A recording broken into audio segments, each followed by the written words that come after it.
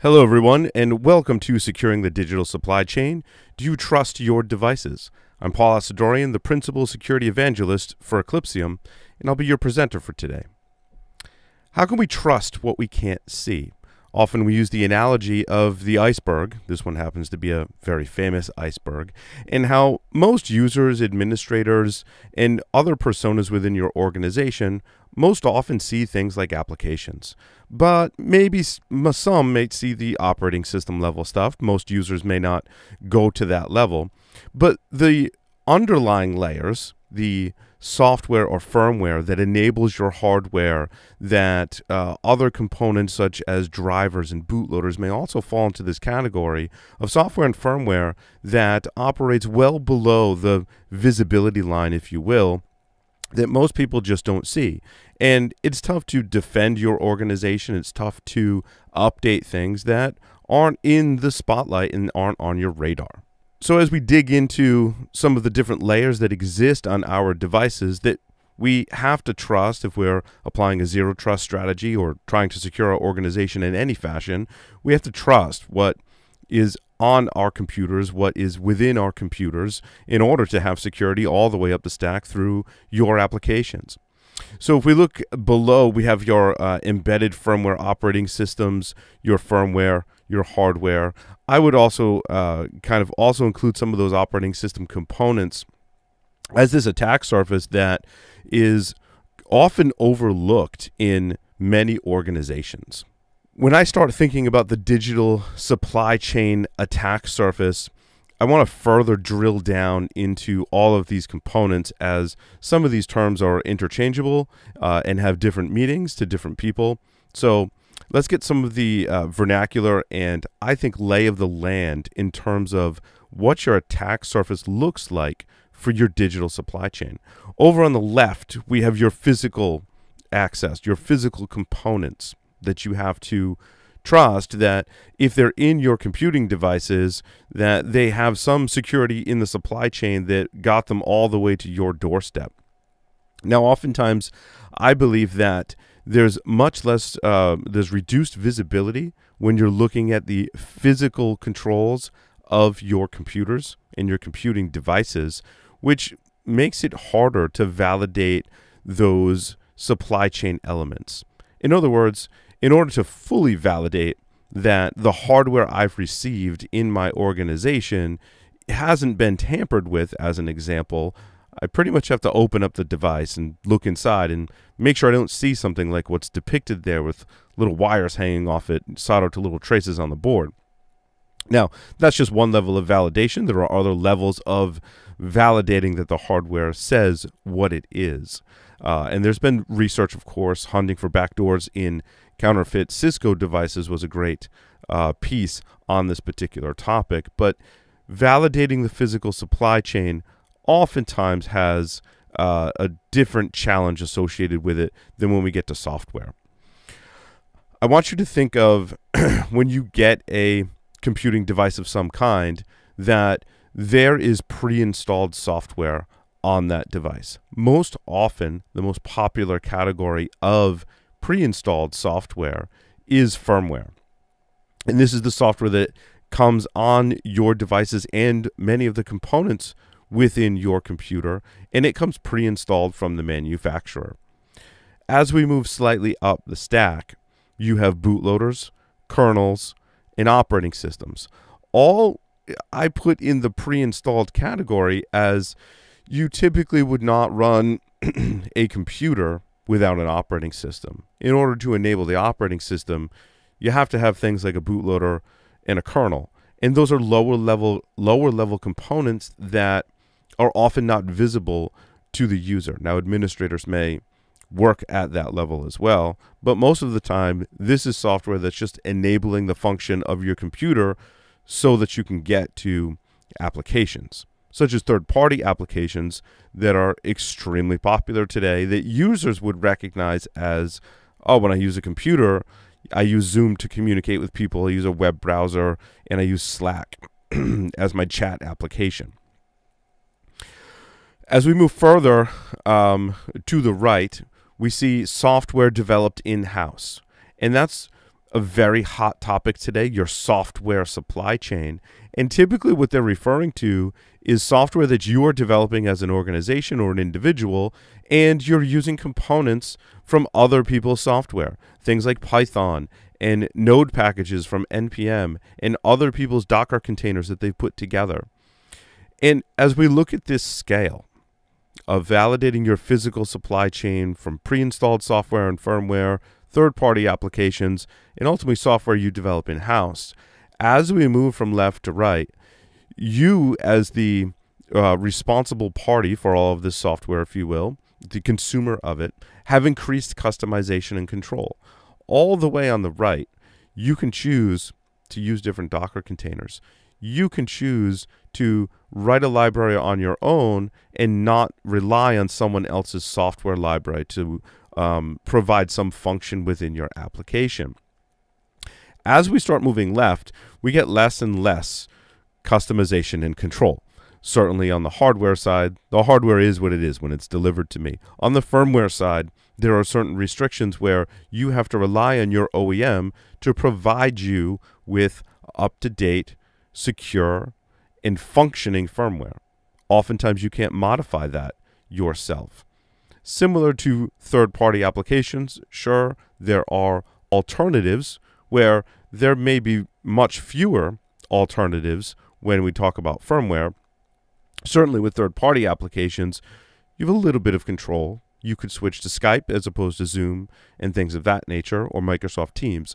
So you've got a little more options in third-party software. So the point is you're stuck with a lot of the stuff that leans heavily to the left in this diagram, and you have to be able to validate the supply chain and take note of that, because you're going to rely more on upstream providers in your supply chain to fix those issues. The supply chain is very complex when we talk about just PC servers and laptops. All the way in the upper left-hand corner, we have the CPU or primary chip manufacturers, AMD and Intel, typically providing your CPU. I mean, other chips as well, of course, but well known for their CPUs. They have to have agreements and arrangements with motherboard or mainboard manufacturers, Gigabyte, ASRock, Supermicro. And then the motherboard manufacturers have to work with the software providers, such as Inside, Phoenix, or AMI, that provide them with certain levels of firmware, or UEFI typically. That has to be integrated into what becomes your PC. Typically HP, Dell, or Lenovo is going to start integrating all of those components together.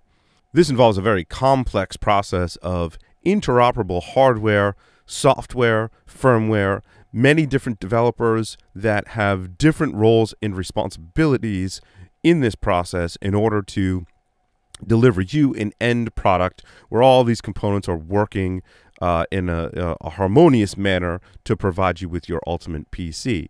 There's a lot of opportunities for mistakes, for vulnerabilities to be introduced. There is a supply chain for things like certificates, cryptographic hashes, to make sure that the hardware, firmware, and software that's on your computer hasn't been tampered with, and that other people can't tamper with it after it's been delivered to you if they gain physical access or gain remote access and gain a high level of privilege on your device. So there's certainly the complexities of the supply chain make it very challenging to secure.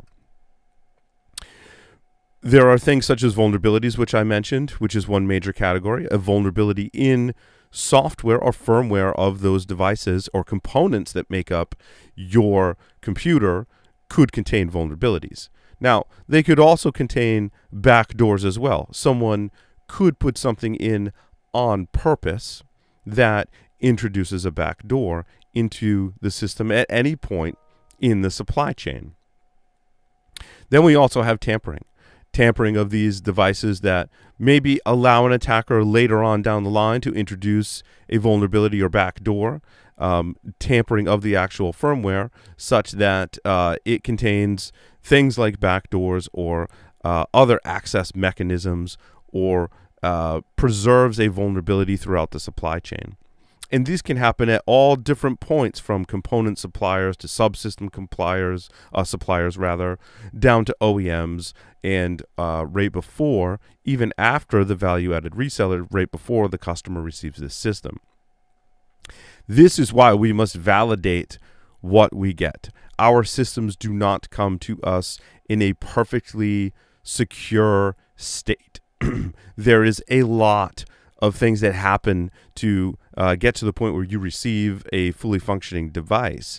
And that doesn't mean that it's secure. Sure, there's a lot of security processes and validation steps that happen, but there's also a lot of opportunity for things to go wrong. And when things go wrong, what happens? Well, you've got your CPU manufacturers, your operating system vendors, your OEMs, your BIOS providers, even the open source community, in addition to component suppliers, and they're all pointing the finger at them, at each other, because it's a very complex process to go, well, there was a vulnerability, something was compromised, someone needs to revoke a certificate or hash somewhere. Well, whose job is that? And if I apply a firmware update to this component, that has a dependency on your component, and you have to update your component firmware so that I can update my component firmware so that we release a patch to the customer or consumer. And oftentimes what happens in these more complex situations is everyone just points the finger at themselves, and we're left waiting for some kind of remediation for a vulnerability or exposure or threat that's in the wild, while the manufacturers and entire supply chain has to work together rather than point the fingers at each other in order to fix the problem. Attackers prey on these weaknesses and have for some time. And you can visit the link. This is on our blog. It's a great blog post, and I've added the most recent edition as well, which I'll get to. But this starts in 2011. That's actually a master boot record BIOS only style attack called Mibromi. All of the other attacks that you see on here are attacks against specifically UEFI. So this does not include attacks against firmware on things like network devices, which happen all the time. It does not include attacks on other components within your computer, which happen as well. These are attacks that are going after UEFI. And you can see there's a very rich history of these attacks, of different pieces of malicious software that have specifically tried to attack UEFI to gain that high level of privilege on that device, to either gain persistence or be able to destroy the device. Black Lotus is the latest example. That was a bootkit that we saw being sold on online forums, on the air quotes, hacker underground, if you will. It was being sold on these various forums and touted as a bootkit or piece of malware that can bypass secure boot and infect the operating system at a very low level. Turns out this was true. It was analyzed, and it has been found in the wild. It's one of the first times we've seen in the wild malware with the capability to bypass UEFI secure boot. I want to take a moment and describe the UEFI level of privilege on your computers. Now, this takes a light-hearted approach to describing that level of privilege. I recently, very, very high level describing UEFI firmware as all of those things that happen once you push the power button on your computer. The very early stage things happen. UEFI goes through a very complex process of enabling all of the hardware and through firmware, enabling all of the hardware on your system to power on, to initialize, ultimately culminating in the handoff of the UEFI firmware to the bootloader. Now, in this case, it happens to be Grub 2. Of course, Windows uses a different bootloader, and that bootloader passes it off to the kernel, and the remainder of your system processes follows from all the way to the time you get to a login prompt, or maybe open up a web browser and maybe look at some Linux memes. So when an attacker gets access to the UEFI subsystem, they have control over all of those very early boot stage processes. And this allows them to not only implant malware on your system, but bypass operating system controls at a very low level. So your EDR and your patching process and all of those monitoring mechanisms that are running within your operating system can be bypassed or turned off by attackers with those early stage and higher privileges at early stages of the boot and initialization phases. And firmware is really just software. I use the terms kind of interchangeably. It's often firmware that's difficult to program. And I say that as in a joking manner, and people usually, laugh at this kind of statement, and especially anyone who's worked with firmware. What's interesting is that, like most other software, and I think even more so with firmware, because of the restrictions, the size restrictions, the limited capacity that firmware is running in, it tends to lend itself to have more security vulnerabilities and configuration issues, and also less protections as well.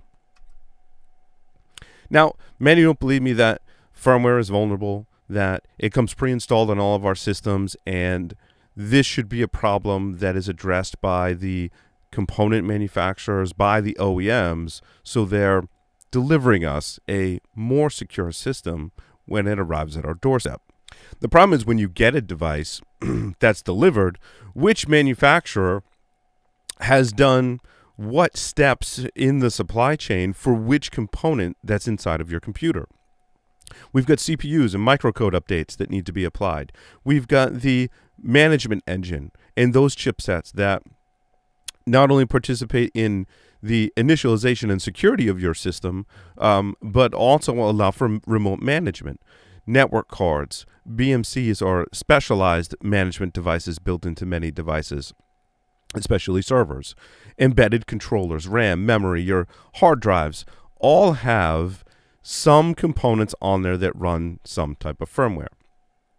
I want to focus a little bit on the UEFI aspect of that and look at some of the data that we have here at Eclypsium as we've been collecting and analyzing firmware, not just UEFI firmware, but lots of different firmware packages, primarily focused on UEFI. And when we collect the software or firmware, we can do some analysis on it. So this is the largest data set that I have, and I think it really speaks to how firmware is particularly vulnerable. So we've analyzed 138,000 firmware packages. Again, not just UEFI, other firmware as well. We found there exists about 198,000 CVEs across those firmware packages. If you take those 198,000 CVEs and you look at the common CWE, or common weaknesses enumeration, the most common type of vulnerability is improper restrictions of operations within the bounds of a memory buffer. Essentially, CWE 119 is the classic problem of memory corruption, of things like use after free, buffer overflows, which still plague us today, but certainly plague the firmware that we run on all of our systems today, primarily because it's written in non-memory safe languages, in very small environments, running on chips that don't have a lot of storage or other types, or in a lot of performance as well, which is why it's written in non-memory safe languages such as C. We've also done some more updated research in analyzing UEFI firmware. So we analyzed just over 15,000 unique devices, and these devices have pulled their firmware from the SPI flash, which is where the firmware is stored. UEFI firmware, among other things, are stored on modern computers. 781 different versions across 335 different hardware models. So these are actual computers, systems running in the wild, and we've been able to analyze the SPI flash and the UEFI firmware and environment on these systems. We did security checks on these devices while they were running in the wild. In almost every case of all 15,000, we found a firmware-related vulnerability. Now, Many of these vulnerabilities could be remediated rather with a firmware update, but proving that firmware updates are not being applied. Let me show you what you mean. We analyzed a subset of this data and looked for specific vulnerabilities to try to determine a trend of what are some of the more common weaknesses and exposures that exist on systems that we were able to pull the spy flash and do the analysis. One of the things we found is an outdated DBX. So this is the revocation list for software that is vulnerable and should not be allowed to participate in the secure boot process. And we found that a lot of folks are not updating their DBXs. Now, what's interesting is the most recent Black Lotus boot kit actually installs a bootloader, boot manager, boot software, if you will, that has a vulnerability that allows someone, an attacker, to bypass secure boot. However, if you're not updating your revocation list, that opens up the gamut. It opens up a wider variety of software than an attacker could use to then bypass secure boot. So there's a lot of issues with outdated DBXs out there as well. Outdated microcode, code running on your CPU was up there as well as various spy issues. Now, spy issues are interesting because I've got some better examples coming up. If your system is not configured to protect the spy flash, it means an attacker could install code that gains access to UEFI, giving an attacker control of the UEFI subsystem, gives them very deep access into your system. Could be very hard to not only detect, but also get rid of, as an operating system reinstall is not going to kick an attacker out of your UEFI subsystem. So you can see a little deeper into our research of unique devices that we found and some of the top vulnerabilities.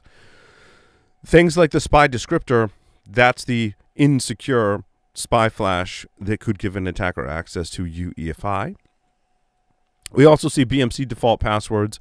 BMCs often have elevated privileges on your systems as well. And we see, of course, the outdated DBX. Checking my own stuff. That's right. I use Eclypsium's product. I have the luxury of having access to it to check my own things on systems that I both use and manage. This represents, the screenshot right here represents two systems that I manage that provide actually DNS and DHCP for an environment. And these systems have not had a firmware update available from the OEM and were shipped with missing protections on the spy flash. Now, as an end user, it's extremely difficult for me to remediate these vulnerabilities. The OEM has certain privileges and information and settings that they must put in place in order to remediate some of these issues. So as a user, it's from a technical level to go in and do this, I might be able to affect some change, but those changes might not be accepted or used by the system, requiring the OEM to provide an update to that functionality in order to remediate these vulnerabilities. So I'm basically stuck waiting for the OEM, in this case, who has not produced a UEFI firmware update, to remediate these vulnerabilities. So I'm kind of stuck with this vulnerability on these particular systems. I'll show you how to get some better visibility as well. Also, another system that I manage was shipped with Intel ME in manufacturing mode. This allows the manufacturer, or in this case the attacker, to affect change on the system that could become permanent. These could be programmable fuses that the attacker is able to fuse their own keys into rather than the OEM key.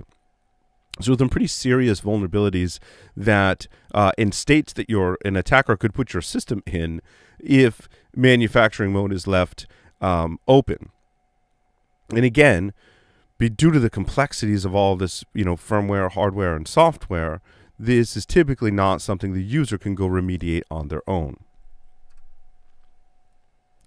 So let's talk about some of those bad things. We've talked about some of the vulnerabilities that can exist on your systems. Let's talk about some of the bad things. So attackers have some tools at their disposal in order to write your spy flash. Permanently change your system, perhaps. Could brick your system. If also you play with some of these tools on your own, you could brick your own system. But attackers have things like flash ROM, RW everything that are tools designed to create things and apply updates, but attackers can use that functionality in order to write to your spy flash and affect change on your UEFI subsystem. Or through recent research, could use access to things such as a BMC or management interface in order to cause physical damage. If the attacker's motive and goals are to basically blow up your computer, there are proven research papers such as this one and examples out there of of researchers doing just that. So what are the potential solutions? Of course, update your firmware. However, those of us that have worked in IT, computers, and computer security for any given amount of time and have come across a firmware update, we know it's not a trivial thing. It's not something to take lightly. Firmware updates can go wrong. Firmware updates could brick your system, and applying them requires oftentimes downtime. So updating your firmware is hard. It's easy for me to sit here and say everyone should update their firmware.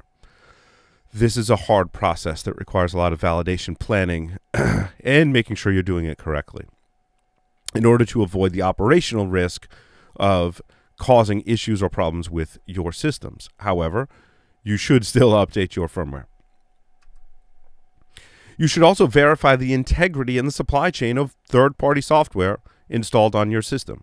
This is firmware, bootloaders, all of the components that exist at that low level, even up to the high level. But if we just look at the low level things like firmware, our software at Eclypsium is able to monitor the integrity and the supply chain of your firmware and lower level software in a couple of different ways. One, we can detect changes.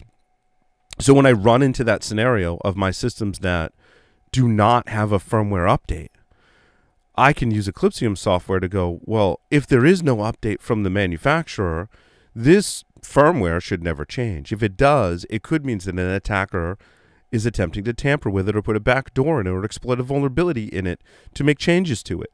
If that happens, the Eclypsium software notifies me of that.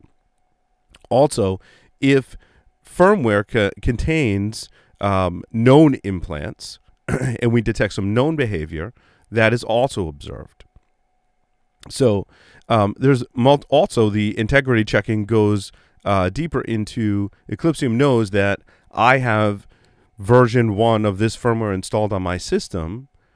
We know, because we collect it and analyze it on the back end, we know that firmware version 1 for that system should look like this. If that firmware on my system doesn't match what we have, that will also flag an integrity warning to go, hey, you think you're running that firmware, but you're really not. You're running something slightly different, and we can tell you that because we maintain a database of all of that firmware on our back end.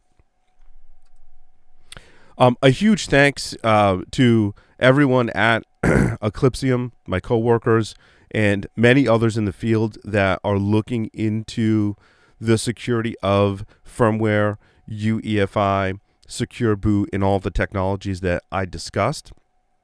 Our founders and researchers really pioneered and were some of the first to discover and identify a lot of the vulnerabilities that I talk about on a regular basis.